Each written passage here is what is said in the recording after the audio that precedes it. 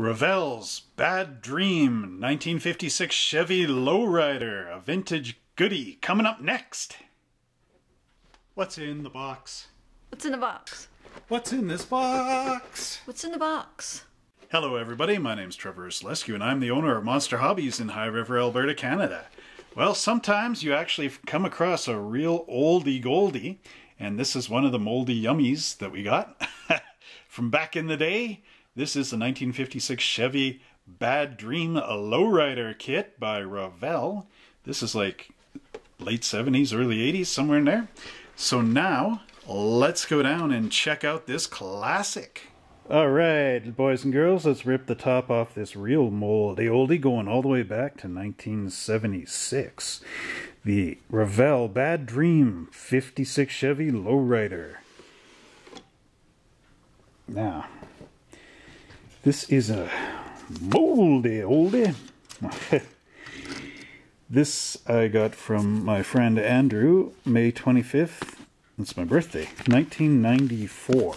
I've had this one for a long time and just could not really get into building it very far. But as you can see, this one has the big old style Revell multi-part engine with all the little valve spring guides and everything that you can see, that unfortunately gets all covered up when you glue the engine block together. It also has the posable front wheels, and you can add an adapter block for raising or lowering your car. And they give you some cutoffs for doing some custom work. They also have little flags for the colors of paint you're going to use. Kind of interesting to see a blueprint style. This car you could almost build stock, except for one problem. The interior is fully customized, so there goes your idea for building it stock. It's got the multi two-piece tire assembly, opening doors, hood, and trunk. And the side, there's your latches there for your doors. That's what I'm trying to say.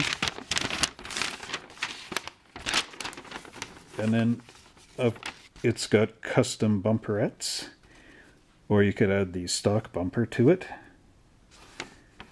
Or maybe not. I'm not too sure, actually. And you've got your choice of the stock taillight or the custom filler piece. And then front splash pan and optional grills. Yeah, it must be stock or custom, more or less. And then they give you the specifications of the trim. So you could build this as a 150 series with the trim that way.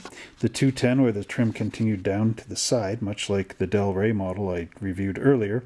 Or the Bel Air where it splits and comes back. So it is kind of a neat kit in that regard. Now we're going to look at the plastic.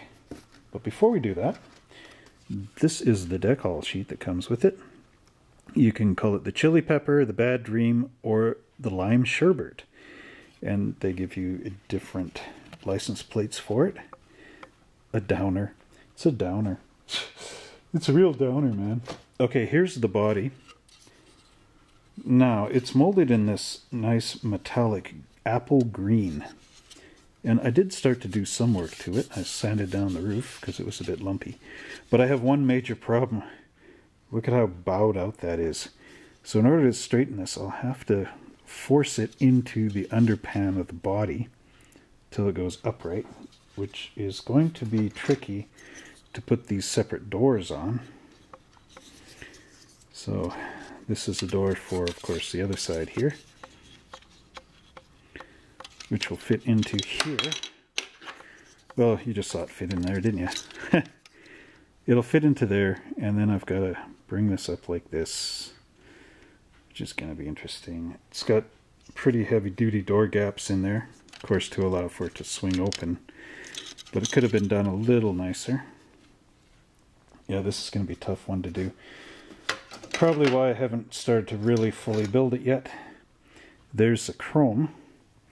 But what's unique about this, there's one of the wheels, the other four must be in the box still, is those are the side pieces for you to determine how you want to build it. 210, Bel Air, Del Rey, that sort of thing. So pretty cool.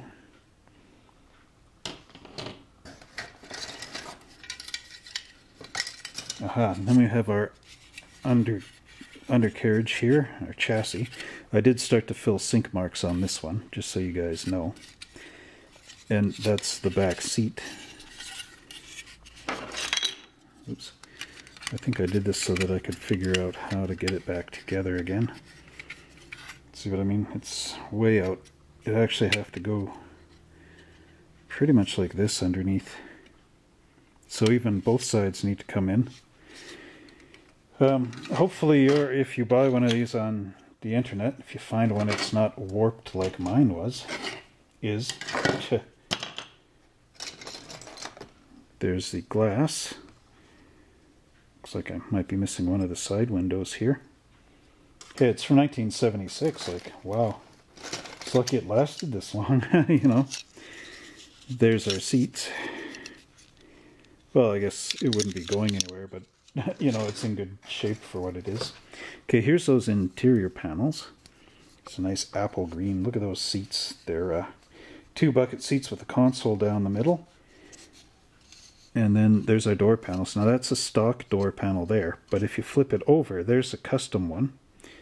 It's sort of got that, you know, cross in the middle.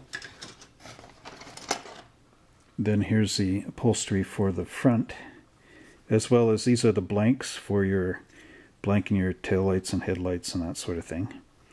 And you turn it over again, and there's that pattern there. Here's those 2-piece tires. That would be the front part.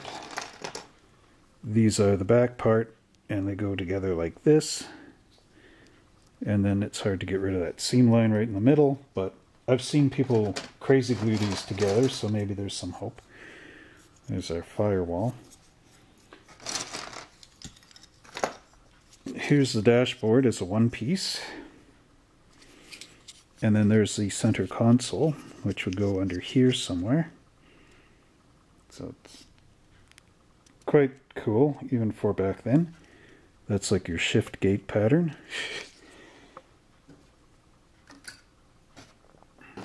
Okay, I'm bringing over the box. But as you can see, a lot of these parts got cut off the part tree. Looks like I was trying to put the engine together. That's why I showed you in the instructions the separate pieces to it. And yeah, there's the rest of the wheels. And I guess everything's kind of hunky-dory, right? There's our trunk lid. And our hood. And it's got a faint little V molded in there. That's so that you can align your chrome V's, or you could just decide to sand it off and make it smooth. And that pretty much brings us to the end of our review of the Bad Dream. I hope you enjoyed that blast from the past when we got to open up something that maybe many of you never get to see. A 1970s release of the Bad Dream 56 Chevy Lowrider. Copyright. Okay, if you would like to see other model cars, check out our website at www.monster-hobbies.ca. Like and subscribe to this channel right down here so you can see more and more of these cool cars as I open them up. And check out these 3 videos to see some of the other things that I have done on What's in the Box.